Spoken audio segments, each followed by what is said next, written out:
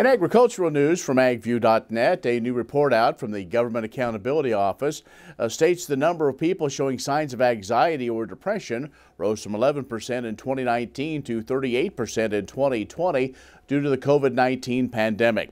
Over two-thirds of mental health care providers say demand for services has increased and has had to cancel or reschedule patient appointments or even turn them away. Access to treatment is limited because there are not enough behavioral health specialists, especially in rural areas, the report said. Well, then the American Farm Bureau launching an online directory of resources for producers who are experiencing stress and mental health challenges. They recognize May as Mental Health Month.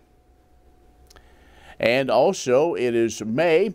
That means Governor Laura Kelly has recognized the contributions of farmers and ranchers and feeders make to the state's economy as she has declared May Beef Month in Kansas.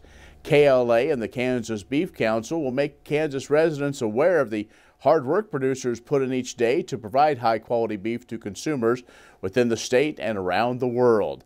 Members of KLA taking over the association's Facebook page on various days throughout the month to give folks a glimpse into the life on the ranch, in a feed yard, even at the auction market.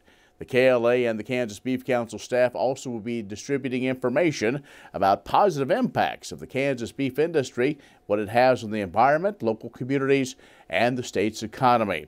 Some of the facts that will be highlighted include how the state ranks nationally in various cattle and beef production categories, as well as how cattle upcycle plant forage into human edible protein and how beef fits into a healthy diet. Members also are encouraged to share these messages to help reach as many people as possible. More news at agview.net. Stay with us. More in a moment.